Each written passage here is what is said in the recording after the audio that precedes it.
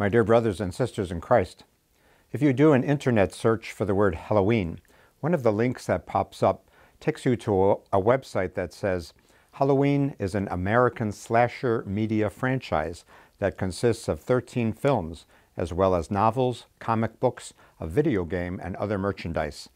The films primarily focus on Michael Myers, who was committed to a sanitarium as a child for the murder of his sister, Judith Myers. 15 years later, he escapes to stalk and kill the people of the fictional town of Haddonfield, Illinois. The original Halloween movie, released in 1978, is said to have inspired a long line of slasher films.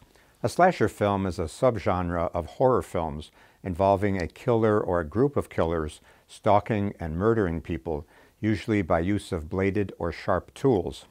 Judging by the Halloween decorations seen in front of many people's homes, Halloween seems meant to be like a horror film designed to scare you.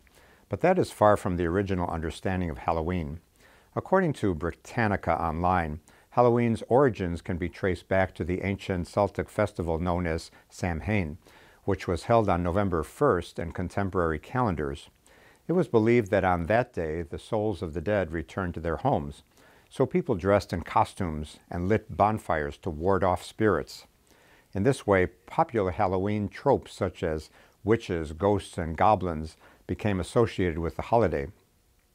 In the 7th century AD, Pope Boniface IV created All Saints' Day, originally celebrated on May 13th.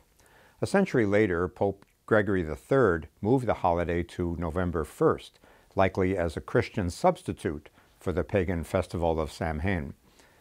The day before the saintly celebration became known as All Hallows Eve, or Halloween. All Saints' Day is a celebration of all those already in heaven, for that is the definition of a saint. Some saints are officially canonized by the Pope. Canonization is an infallible declaration by the Pope that a person is in heaven, normally after an extensive process that requires 2 miracles attributed to the intervention of the deceased person, one preceding beatification as a blessed, and the second preceding canonization as a saint. The vast majority of saints in heaven, however, are uncanonized.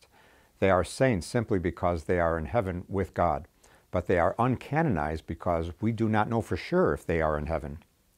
The next day, November 2nd, is observed as All Souls' Day, dedicated to praying for the souls in purgatory. Everyone in purgatory is on the way to heaven, but it is a final stage of purgation or purification before seeing God face to face. The word Halloween comes from a shortening of All Hallows Even. All Hallows is another name for the Christian holy day known as All Saints' Day. In saying All Hallows Even, even means the same thing as Eve, the evening or day before a holiday, as in Christmas Eve. The word hallow means holy and is used in reference to the saints. So Halloween, rightly understood, is a celebration of those living in heaven, not those condemned to hell. The only thing frightening about Halloween should be to scare the hell out of us, literally, so that we will live in such a way so as to avoid going to hell when we die, but aim for living in God's grace so that we can spend eternity as saints with God in heaven. Instead of wearing Halloween costumes that focus on death, it would be good to dress up in the garb of a saint, since encouraging us to strive for sainthood is ultimately the goal of All Saints' Day. The month of October is Respect Life Month, observed as a time for promoting respect for all human life from conception to natural death. As Christians, it would be good for us to remember that we believe in life after death, won for us through the death and resurrection of our Lord and Savior, Jesus Christ.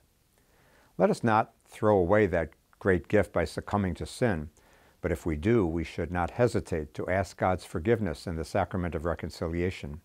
For God is rich in mercy and wants us to live with Him forever in heaven. May God give us this grace. Amen.